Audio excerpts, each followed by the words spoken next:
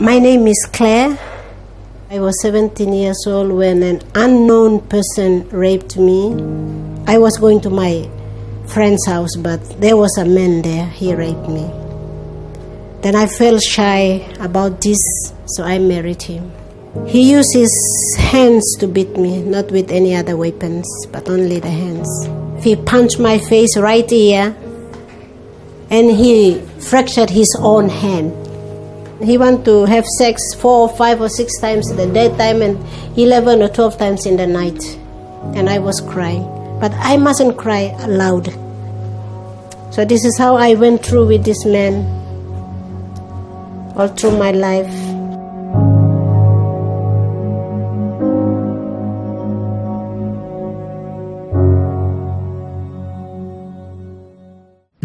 Surveys so far, even like collecting from one center where services provided, shows like about 60-70% of the women who come are abused. I think 10% who were reported were women who came out after living 26 years, 30 years in marriages, reporting marital rapes. Here at the Family Support Center, we attend to survivors of intimate partner violence and sexual violence, including child abuse.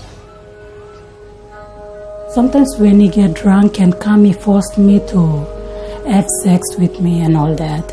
He can bust me up badly. He can use iron or knives to threaten me.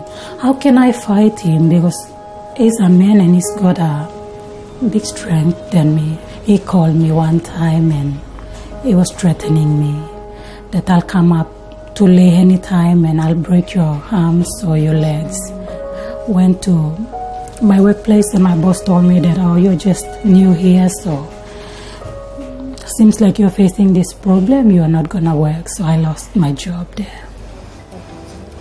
Every client that comes through the door should feel that they're in a safe place, that it's secure, that they feel welcomed, that they're nurtured, that there's some provision of care. I want to help others.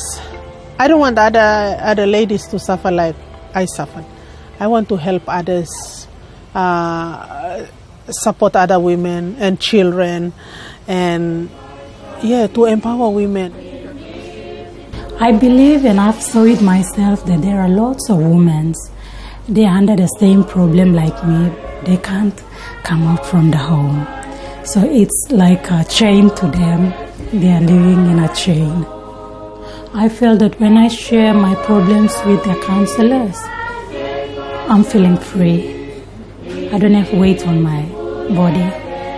If I could stand in a public and tell everyone, it's good for me too. So they can know how I've gone through and it can help them too.